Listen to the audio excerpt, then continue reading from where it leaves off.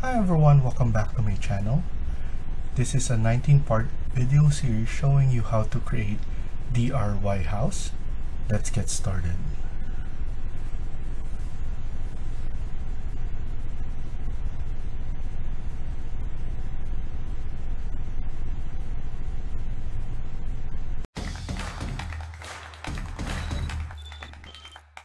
So to start, let's open a new architecture template. So let's go here and click on new. Let's go to architecture template and then press OK. So we start off at level 1.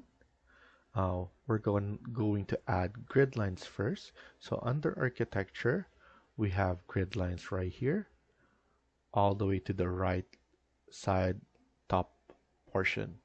So now, from your keyboard, you can type in GR, or you could just click on this icon. So GR, let's add in the grid line in between or in the center of all of this elevation tags. So here, I'm going to create a vertical grid line. We could start at below, going up, because the grid bubble is at the top portion.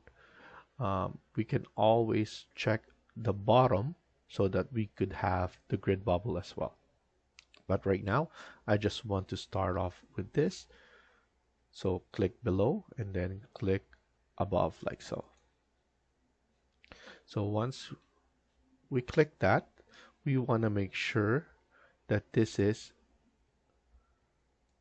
at 90 degrees. So we're going to fix this, and we could just fix it by typing it 90 degrees right there. So now I'm sure that this is 90 degrees. What we can do afterwards is click on copy. So under modify, once you click this, you will have modify right here on the end of this ribbon, and then you'll be able to click on copy or type in CO. So once you have the CO, so that's copy command, make sure you have multiple check so that we could just type in our dimensions, and we'll be able to create all the vertical grid lines. So here I'm gonna select this grid line, and then I'm gonna put it all the way to the right. So by doing this, I'll be able to just type in my numbers and press enter, and then I could just keep on doing that. So here I'm gonna type in 3728.77, or we could just put it at 29. So I'm gonna round this off. And then after that, 1572, and then 1396, and then 2170. So we have our vertical grid lines. We have 1 to 5. Press escape and then escape again. Now we're gonna create our horizontal grid line. So type in GR again, and then make sure to put it in the middle. But right here, what we could do is move this later on in the middle, so we could just estimate it around here. So once we have that, what we could do is we could create it first. So here's the horizontal, press escape and then escape again. If you notice, it creates number 6 because Revit recognized the sequence that you're trying to do. So in order for us to change this to a letter, you will need to click on the grid bubble right here, double click on that, and then just type in A, capital A. And then now what we could do is we could just actually select everything and then just move it right in the middle position so that everything is located properly. You can also use your arrow key in your keyboard once you select them all. And then after that, press escape and then escape again, select grid line A, CO, multiples, multiple is already checked, so once you do it once, it will register and then it will recognize what you did, and then it will just maintain that multiple checked. So now I'm gonna drag this below, and I'm gonna type in 1870. Next will be 3050. Next will be 1700, 3431. After that, we have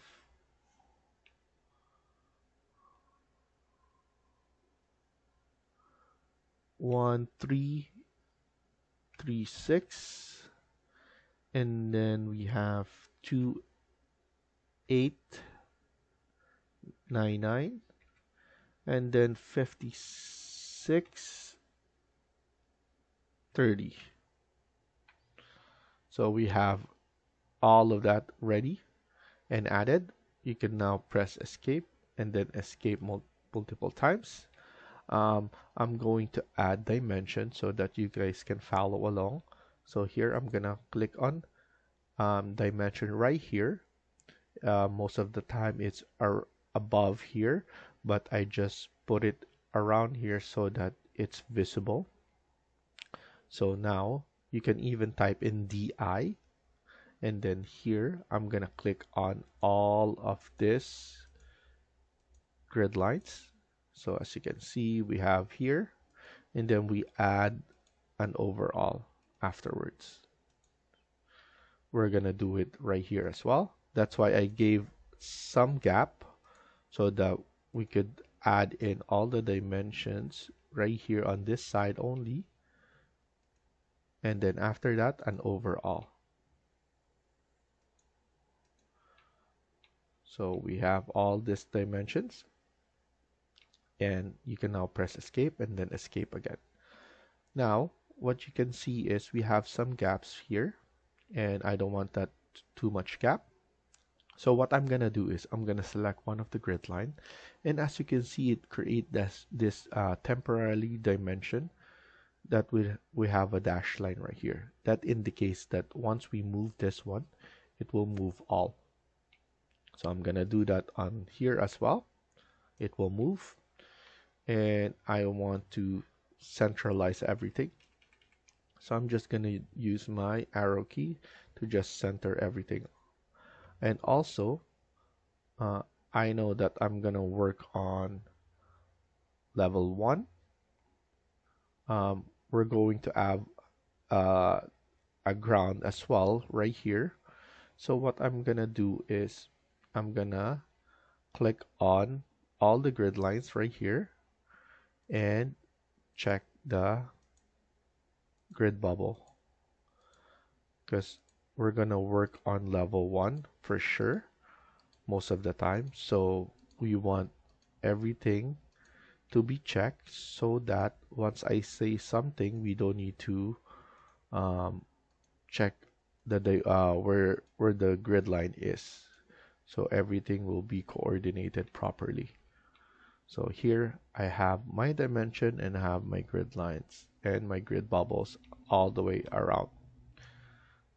And then now we will go to our elevation in order for us to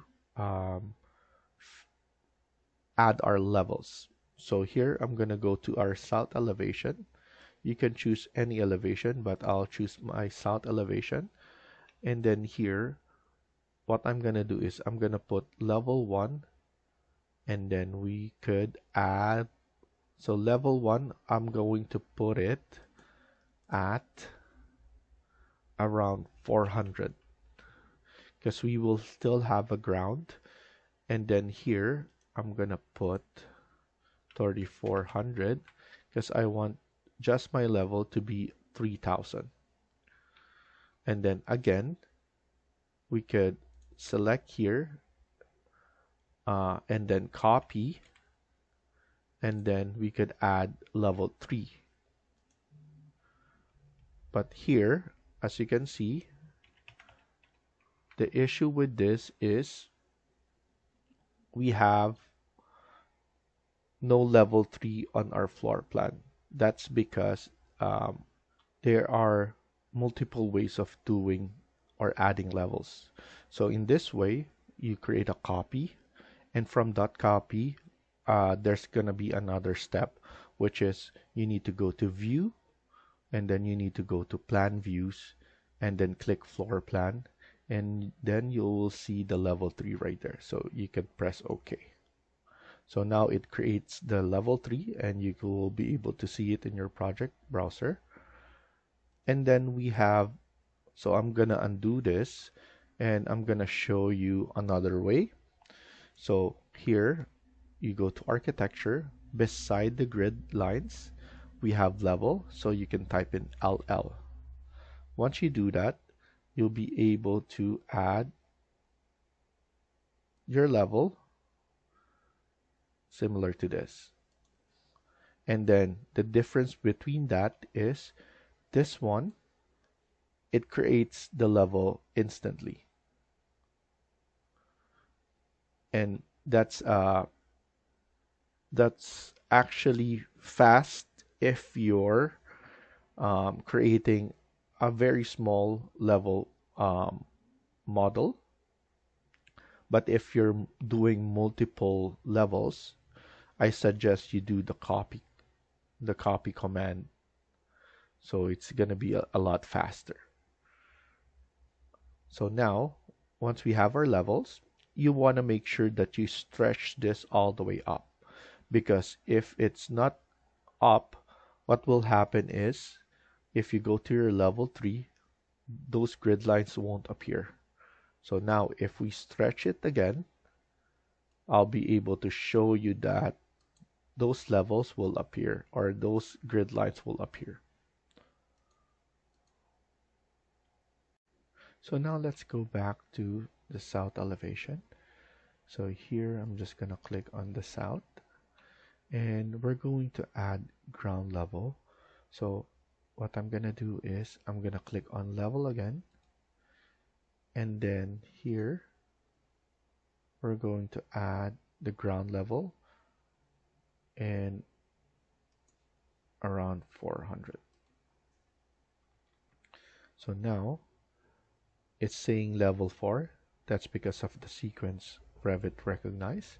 So here what I'm gonna do is I'm gonna select this, and then I'm going to look for the elbow. So basically there's going to be this zigzag icon, very small sometimes, but once you click that, you'll be able to change and fix so that everything is not overlapping. And also here I'm going to change the name of this to ground. And then would you like to rename corresponding views? I'm gonna say yes, so that it will change here as well. And then here I want to make sure that everything is showing. We could fix this one right here like that, so that we'll be able to have everything once we have the elevation. Once we're doing the sheets, everything will be lined up and will fit onto the sheet. So here we could fix this as well. We could add in dimensions, but we already have dimensions right here under the level, but you can also add dimensions right here, and then an overall. So we fixed the south elevation, but we need to fix all of the elevation. So now let's go to each and every elevation, and we want to pull it up properly. Here it's good enough, but this one needs fixing. So I'm gonna push this one right here, and then I'm going to grab this and pull it down so that it's not overlapping with that information. Let's go to north elevation, and the same thing goes. We need to find the elbow and add that, and then we could pull this one down. And let's not forget the dimensions, so that when we're doing the sheet, everything is already included. We don't need to do anything else. So it's very fast to add dimension, as you can see, and then you just need to keep on clicking. And then next will be the west elevation, and looks like everything here is good except for this one. We need to pull this one to the right side so that we have enough space, and here we could just fix this a little bit more. Add the elbow right here, and then pull this one down and to the left, and then let's add the dimension like the others, and then here an overall. You can also add dimensions into the grid lines right here, so it's up to you if you want to add those grid lines. And as you can see, you just need to click on clicking and it will snap onto those. And then here we could just extend it a little bit more, and you could grab this to pull it down and fix your dimensions. Let's go back to level 1, and we want to make sure to add elbows to those ones that you think that will overlap. For example, the E and F looks like from far away it's overlapping, so you can add elbow as well and fix it like so. And then right here as well, fix it, and it will look nice. And then the last thing we're gonna do before we finish the video is to save this. So here I just have the save command. You can control S, and then after that go to the location that you want to save this. I'm gonna name it as MJ House, and then before you click save, what you need to do is click on option, and then in this option it provides you a maximum backup. So the default is 20. If you're medium intermediate, you can put it as 5, and if you're expert, you can put it as 1.